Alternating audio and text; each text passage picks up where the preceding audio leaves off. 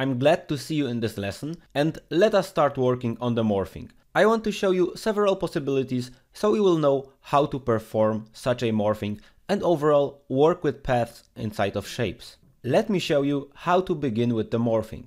If you want to start with a shape, select a shape.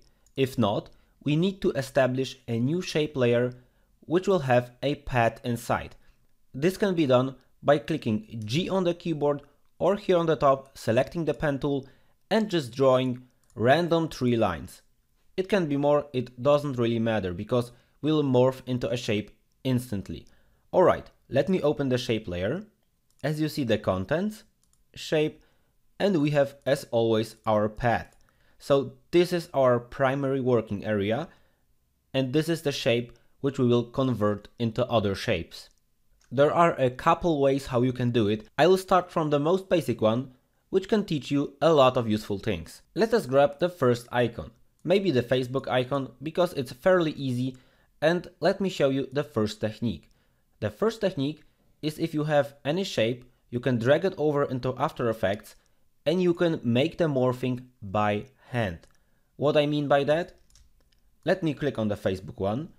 I press T on the keyboard to open up the opacity property, and I make the Facebook icon just a little bit less visible, so I see the triangle properly. I click on the first shape, I click on the path, and I use a keyframe here by clicking on this little stopwatch. The first keyframe has appeared. Consider this little keyframe as it would hold information about what shape we currently have. So I'll move 1 second forward, I click on the path here, and by having this tool selected, I can do this Facebook icon manually. I'll click here to add a new point, and I have it right. I click here to add another point, and I place it here. And I'll continue this work until I have a Facebook icon. This might be a little bit tedious, but this is the most simple and proper way to establish a perfect path from an icon we see above here. In a moment, I'll show you how to make this on autopilot. I just want to show you a few principles. Let me speed up this process a little bit. If you have a little corner here and you need the Bezier tools to make it rounded, you select the left Alt key until such an icon appears. Once you click here, this particular point will have their Bezier handles and you can work with them. Okay, let me continue by clicking and adding another point here, and this other point will be here.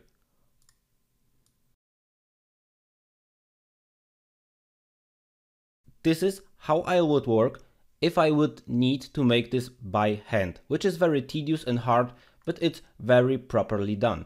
Let me deselect the Facebook icon and let us preview the morphing.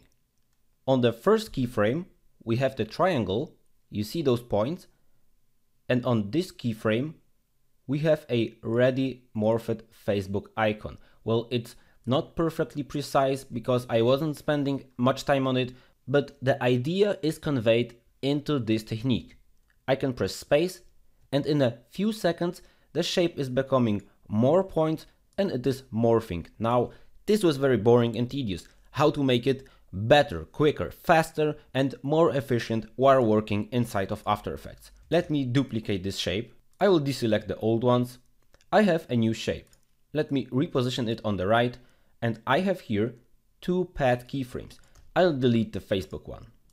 Let me delete the Facebook one. I have the first keyframe here. I go to maybe 2 seconds, and you can go, for example, and grab it directly from inside Illustrator. As I click here and I press Ctrl C, I go back to After Effects, and by having this path selected, I press Ctrl V, this little icon is appearing directly inside of After Effects. Right now it has shifted a bit to the right. I can grab it and move it back to where the triangle was. What do we have now? We have a morphing with 1 click. Let me move ahead to the 4th second, maybe grab the Facebook icon.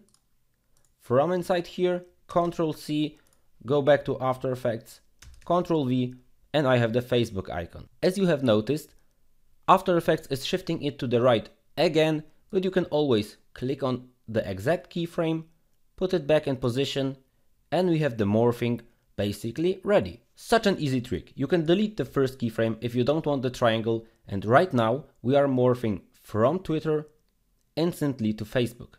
Well, the Twitter is a bit too small and the Facebook is a bit too big. It would be also fairly simple by having this second shape layer selected. Let me maybe delete the old one, which I was making by hand. I press the S key on the keyboard to open up the scale property. I put the keyframe exactly where the previous keyframe is from the path on Twitter, and I simply make it a bit bigger. Well, because the anchor point is here on the right, it is moving to the left while making it bigger, so I need to press Y on keyboard to use the pen behind tool or the anchor point tool. I shift the anchor point just to be about in the middle of Twitter, and now I can scale it from inside to this position. Okay, hit the shape layer, press U on the keyboard. It will reveal all keyframes which are set in this particular layer. I'll go forward to the Facebook, and I don't want this Facebook icon to grow. So I simply make the scale back to 100%. Okay, what do we have now? We have a big Twitter icon morphing into a Facebook icon while maintaining its size. I think it should be a bit more on the top, but this doesn't really matter.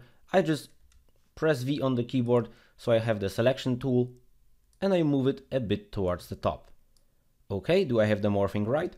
Perfect. Right now it looks very good. Now let us go ahead and use the Pinterest icon. Well, maybe we want to use another technique now. So I'll go for the Pinterest. I import the Adobe Illustrator file and I put it back here. As I showed you previously, it's really simple to edit this Pinterest icon into a vector if we have the vector file here. You just hit Layer and go to Create Shapes from Vector Layer. Boom, and we have the new shape. Well, how do we copy informations from this shape into the next shape? Well, this is very easy.